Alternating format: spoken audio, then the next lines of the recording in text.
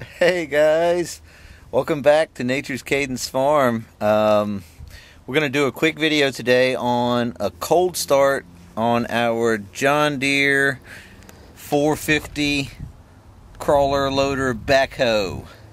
So here we go. It's about 25 degrees, so I don't know how well it's going to start, but we're going to find out.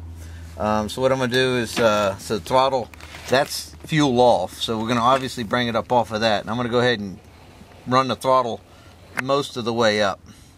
And so we'll start with make sure it's in neutral, and here we go. Let's try it out.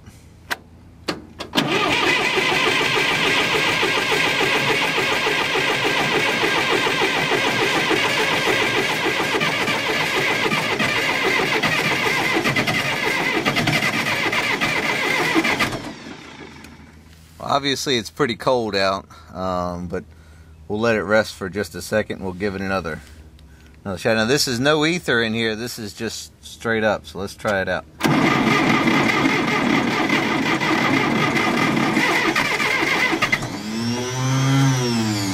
Alright, well it hit right there one time. Let's try that again.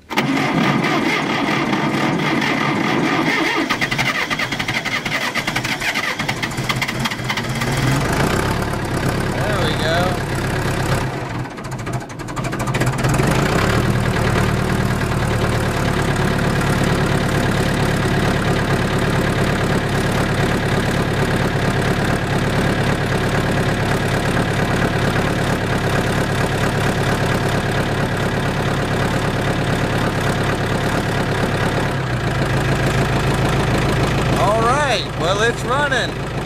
We're going to put a little fuel in here and check the hydraulic fluid and go from there. Well, thanks for watching, guys. Have a great day. See you next time.